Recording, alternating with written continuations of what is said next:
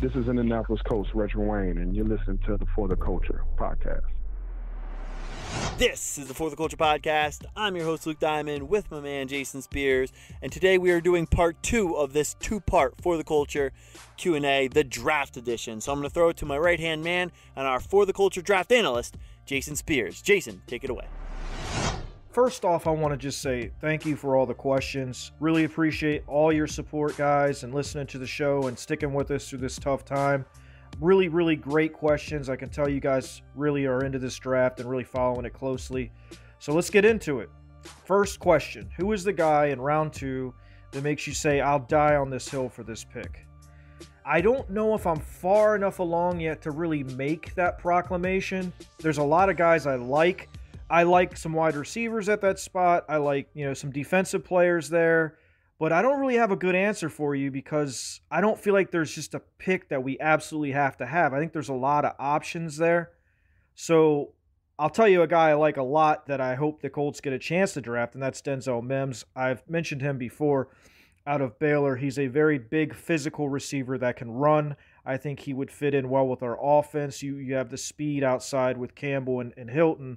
You got, a guy in Zach Pascal who's very physical, and Mims is kind of a combination of Zach Pascal and Paris Campbell. I mean, he runs 4.3, but he's extremely physical. So if I had to answer the question, I'd say Denzel Mims, but I don't, there's not a guy that I really feel that strongly about because I feel like there's a lot of guys that I feel strongly about, if that makes any sense. Do you think Chris Ballard will trade 34 for more picks? Got this question multiple times. I absolutely think if the guy that he wants is not there at 34, he will recoup more picks, trade back, and get more picks for this draft. That's just how he works. If he thinks he can get better production down the line and more picks, that's what he'll do. We've seen that many times since he's been here. So I definitely think that if he doesn't see the guy on the board that he wants and he's not crazy about, and there's a guy there that's somebody that's, further down his draft board, he's not going to reach. He's just not that guy. So I think he will trade 34 for more picks, but only if his guy is not there. How many franchise quarterbacks do you see in this class? For me, I count Burrow is obviously 1. Tua is 2. I really like Jordan Love is 3, and those are the 3 guys I like. Then there's the second tier of guys. Herbert, and then Hurts and Eason are kind of around the same for me. Like, the more I watch Hurts, I feel a little bit better about him, but I'm not a huge fan of Hurts, not like a lot of other people are. He's kind of a polarizing prospect. I'll get into him a little bit later in this, but just, off the top, those 3 guys for me are guys I think you can build your franchise around just based on their skill sets. They all have great skill sets, and they can all do great things. I think, obviously, Jordan Love is much further behind, but I also think he has the highest upside. I think that kid has special qualities in him. It's just going to take a little bit of time for him to learn an NFL offense and go through the growing pains and all that stuff. So, for me, definitely 3 guys, just probably not the 3 guys most people would think. And then the second part of this question, do you think the Colts have a chance at any? I actually do, and the reason why I say that is I've gone through a ton of mock drafts, not only my mock drafts, but mock drafts done by other people, draftniks or whatever you want to call them, and the quarterbacks are sliding. There's so many wide receivers in this draft, and that is making it very difficult to see where and everybody's got a quarterback at this point, so, or knows who they're going to take. So I think either Herbert or Love are going to fall either to the end of the first or to our pick in the second. So yes, I think it's very possible that one of those 2 guys falls. I think it'll be an Aaron Rodgers type of situation. Obviously, I don't think these 2 guys are nearly as good as him, but back when they took Alex Smith, the 49ers had the chance to take Rodgers and they didn't take him, and he slid all the way down to Green Bay, which is like near the end of the first round. And I think that could be the same thing for both of these guys. So we'll see what happens, but I definitely do think there's a shot that the Colts are going to have one of these guys on the board when they pick. There is a legitimate shot at that. Who would be the best wide receiver for our system in this class? If I could have any wide receiver, I would probably take Henry Ruggs III just because he's incredibly explosive. He's a much better route runner than people give him credit for, and I think he's going to be a star in this league. Sadly, we're not going to be able to get him. So if you're asking about the guys that I think that will be available at 34, who I think the best guy is, I think it's Denzel Mims. Now, there's no guarantee he's going to be there, but if he is there, that's a guy I would love to see the Colts take. I think they need that big body guy on the opposite side of T.Y. Huge upside, great speed, combination of everything, and just a guy I think that would flourish in our offense. And plus, Rivers used to throwing to those big guys. So, yeah, I like Mims a lot, and I think that's the guy that I think fits our offense the best. Will Ballard consider drafting back-to-back wide receivers with picks 34 and 44? Will he consider it? Sure, he'll consider it. Do I think he does it? Probably not. We have way too many needs.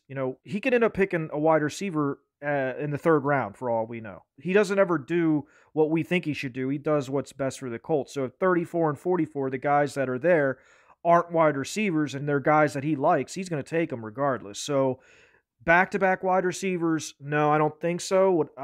I would be kind of shocked if he did that. I definitely think one wide receiver, though, is definitely going to be one of those two picks. Any players I would consider moving back in round 1 for minus quarterbacks? That's a really, really tough question because I think all the really, really elite guys are going to be gone. And to give up draft capital after we've already traded our first, I think we're more likely to trade out of 34 than we are to trade up from 34 just based on what we've seen from Chris Ballard. But if there's a guy that he thinks is a difference maker, like a major difference maker for our team, he will try. There's no question he's going to try to improve our team. So do I think it's going to happen? No, but it's possible. Like I said, I think it's more likely that we get to 34 and he doesn't like what's there, and he trades back and recoups some of those picks. That we don't have a 7th round pick, and we didn't have a 1st round pick, so he definitely wants to add more bullets in the chamber, if you will. So that's what I expect to happen, but you never know. The draft is always crazy. What are your thoughts on Jalen Hurts? Wow, this is a polarizing kid. I like him a lot. He's a great leader. He played well under 2 incredible coaches. And he's got a lot of upside. I think he's very athletic. He can do a lot of different things. I think that even in his rookie year, you could work him in, and let him do some things because he's athletic enough. There's things I don't like about him, though, and I'm not as sold on him as a lot of people are. And it's only because his footwork and his accuracy can get really bad at times. And that's concerning, especially in an offense that really is predicated on short, intermediate stuff and really putting the ball in the playmaker's hands. I'm not sure he's a great fit for us, but I do think he's probably a great fit for somebody else. That said, if he got into our offense and we drafted him, I won't be mad because I do believe in the coaching that we have. So I know that if we get Jalen Hurts in here, that Frank Reich, Nick Sirianni, Marcus Brady, all those guys, they'll work with him and they'll get the best out of him. I honestly believe that. So I don't love him as a prospect. If they see enough to take him, I wouldn't be mad because they see something maybe that makes him different, that makes him stand out. So my personal opinion is I think he's probably maybe the 5th or 6th guy that I like, but that doesn't mean anything. It's all about what Chris Ballard thinks. So I do like him as a kid, though. I think he'd fit great in our locker room. He's a great kid. Thoughts on Antoine Winfield Jr., how he would fit our scheme? Well, anybody that follows me knows I love this kid. I love Antoine Winfield Jr. He's a little undersized, but he plays big. He reminds me a little of Bob. I don't think he's as physical as Bob Sanders was, but he can do everything. You can move him around. He can play both safety spots. He can play in the slot. He can do everything. He can blitz. He's a good tackler. I think you add guys like that to our defense, it allows our coordinator, who I think is very good and has been undervalued by a lot of the media and fan base in Indianapolis. I think he's done an extraordinary job his first 2 years with such a young team, by the way. I think you add another guy like that, It's just another tool in the toolbox. We can do so many different things. You can bring a safety blitz. You can fake Kenny Moore and bring different people from different spots and so many athletes on the field. You don't know where they're coming from. I mean, it's just I think having a guy like that, even though he probably would not start, he could make a huge contribution on our team. So I'm a huge fan of Antoine Winfield. I would love it if we drafted him. He's probably my favorite player in this draft. Not the best, but my favorite. He's a great kid, comes from a great bloodline. His dad was a really, really good corner for a long time in this league. I know he's going to be a really solid NFL player. So he's probably the one guy that I really, really, out of all the guys in the draft, that I really love just watching him play. So I would love to see him in our scheme, and he would absolutely fit what we do. Which quarterback would I rather trade up for, Hurts or Love? Well, if you've listened to the earlier part of these questions, you will know my answer is Jordan Love. I'm not a fan of trading up at all, though, to be quite honest with you, just because then we're chasing draft picks. You know what I'm saying? Like, we've already given away one. We don't have 7. If you're trading up to get Love, then you're probably giving up both your seconds or a future second, and you're chasing draft picks. So I honestly think one of those, if you're adding Hurts into the picture, I think he's going to be available at 34. So there's not going to be a need to trade up for him. Love, I think you might have to trade up to the end of the first, but I don't know, man. Herbert or Love, one of them is going to fall to the end of the first round. I'm not a big fan of trading up for either one of them, honestly, because I think it sets us back a little bit. And especially because we were so willing to move out of 13. I'm not sure how much Ballard really likes Love, to be honest with you. I don't think that's a move he makes. But, we'll see. We'll see what happens. Who would you rather have out of these 3 receivers? Mims, Shenault, or Higgins? Honestly, in the order that I would pick, Mims is, for me, clearly number 1. Shenault is probably 2, and Higgins is number 3. Shenault and Higgins are very similar. I think Chenault's a little better after the catch. Higgins played in a much better offense with a much better quarterback. So, I don't know. Any of those guys would be good. I think they would fit what we need. I think they would do a good job. I think those are the type of body types that can help us because we've got speed and we've got a little bit of size, but like size and speed, like Mims especially is the guy just because he has them both. Which wide receiver prospects would you like the Colts to grab in the 2nd or 3rd round? A physical player or a speed wide receiver? Well, it all depends on who the player is. If Michael Pittman is there and Jalen Reagor's there, I like Jalen Reagor more than I like Michael Pittman Jr. Michael Pittman has been rising up draft boards. I do like him, but I like Jalen Reagor better, and he's a speed guy.